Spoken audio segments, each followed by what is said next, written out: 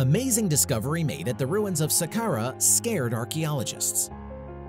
While ancient Egypt may already be famous for its pyramids and mummies, there are new incredible discoveries made in this former ancient civilization that continue to amaze and sometimes scare all of us, including archaeologists. The ruins of Saqqara are quite an interesting part of Egypt's history. They are located about 30 miles away from Cairo and are actually part of the Giza Governorate. Considering this area already has some of the most famous ancient Egyptian works of architecture in history, these ruins must be something incredible if they've managed to rattle so many feathers in the past few years. The ruins can be traced all the way back to the first Egyptian dynasty, which came into power after the initial unification of Upper and Lower Egypt. The first Egyptian dynasty is said to have reigned from 3100 BC to 2900 BC and took place in the Bronze Age. Saqqara gained popularity as a necropolis in ancient Egypt, and if you didn't know, a necropolis is basically a glorified cemetery. As a result, numerous pharaohs, royals, and nobles have been buried there, and it's even home to its own pyramid, the Pyramid of Djoser, built to house the body of Djoser, a king from the 3rd Egyptian dynasty. This may be the largest pyramid in Egypt that's located outside the Giza complex, and it's quite unique as it's a step pyramid rather than the flat ones we're used to in Egypt. There are 2 other pyramids in the area, the Pyramid of Unas, which unfortunately isn't very well preserved, and the Pyramid of Userkaf, which is in better condition than the Pyramid of Unas, but is still in some pretty rough shape. Very close to these pyramids is one of the oldest known stone structures in history, the Gisr el-Mudir. Surprisingly, this structure survived all this time because of the poor quality materials used to build it. More expensive structures with valuable materials were often looted over time and stripped of all their integrity. Since the stone used in the Gisr el-Mudir was readily available and cheap, no one thought to loot this structure in the first place. This structure is clouded with mystery, as no one knows its purpose, why it was built, or even who built it. There isn't even a date given for when it could have been made, but it's said to predate every single structure in the area. Since the Egyptian Revolution and political crisis in the early 2010s, Egypt has seen a massive decrease in tourism. Since then, things have stabilized quite a bit, and the Egyptian government is working tirelessly to bring some life back into their tourism industry. One approach they've taken is to not just focus on the existing iconic structures of the ancient Egyptian empire, but also to find new icons to boost the industry. The ruins of Saqqara were an ideal site for archaeologists to get started, but the things they found in these ruins over the past decade have also been nothing short of shocking. In 2011, while a team of archaeologists was working on the ruins, they found over 8 million dead animals near a temple dedicated to Anubis, the Egyptian god of death.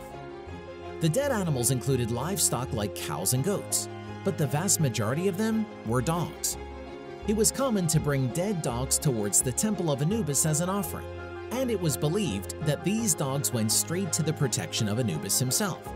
However, they discovered something much more sinister behind these offerings.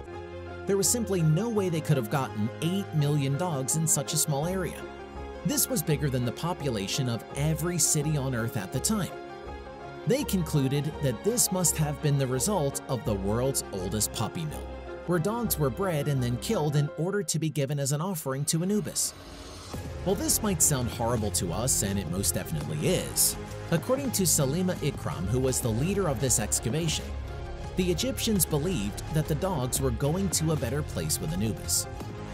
Another missing puzzle piece of Egyptian history was also recently discovered at the ruins of Saqqara, when in 2019, a team of Czech archaeologists discovered a huge and lavishly decorated 4,000-year-old tomb in the ruins. The name of the person in the tomb was identified as Kui, and he was a pretty big deal when he was alive. He was most likely a friend or companion of the ancient Egyptian pharaoh Djedkare-Isesi, who was the 8th ruler of the 5th Egyptian dynasty.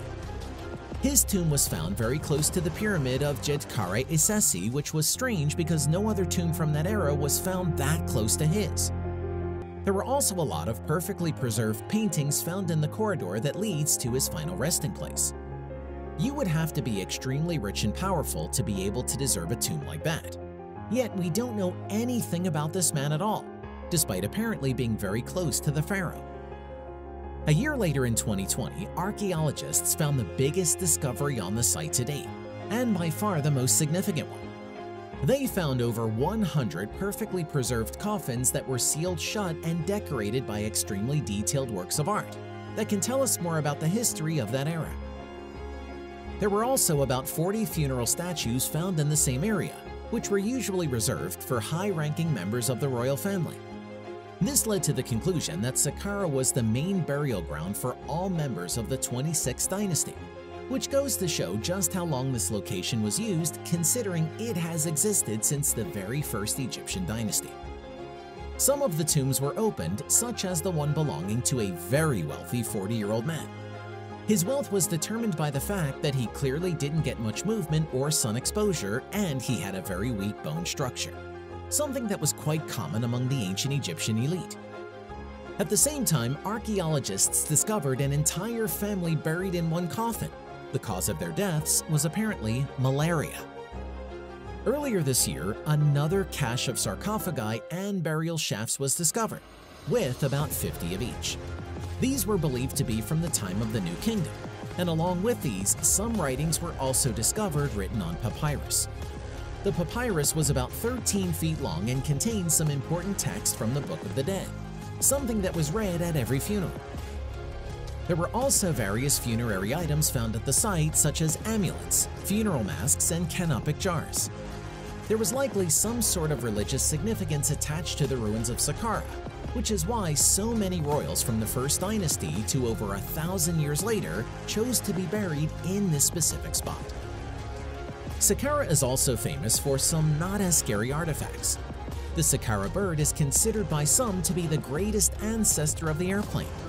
It seems to be a toy that's made to resemble a bird. However, the dimensions, wingspan, tail, and ratios are strikingly similar to modern-day airplanes. This goes to show that if they had the resources available and the empire lasted long enough in peace, ancient Egyptians might have been able to crack the code on how to make their own airplane, or perhaps find a way to manually achieve human flight. Since some of the basics of aviation were found in the Saqqara bird, some physicians like Khalil Messiah were so impressed by the design that they suggested ancient Egyptians had to have built their own airplanes, and the Saqqara bird was simply a model of a planned or existing aircraft. However, there has never been anything close to one being found there, and had it been used, we're pretty sure someone would have documented it in art or text. Saqqara is also home to one more incredible discovery among others, and that's the ancient Saqqara tablet. The Saqqara tablet was made sometime during the 20th dynasty of Egypt, which was famous for the rule of King Ramesses II, considered the greatest Egyptian pharaoh of all time. It was discovered by modern-day historians who were shocked to find the work of an ancient historian. The tablet contained the names and symbols of all the pharaohs from the first Egyptian dynasty, all the way to the 20th Egyptian dynasty, which is when this tablet was made. This discovery was nothing short of spectacular, considering we knew almost nothing about many of these kings at the time, and it gave us more pointers to finally start looking for them. Overall, the tablet had space for 58 names up until Ramses II, but 14 of these names were damaged to the point where they were indecipherable. And that's a wrap for this video. If you enjoyed it, make sure to leave this video a thumbs up and subscribe to our channel for more videos like this.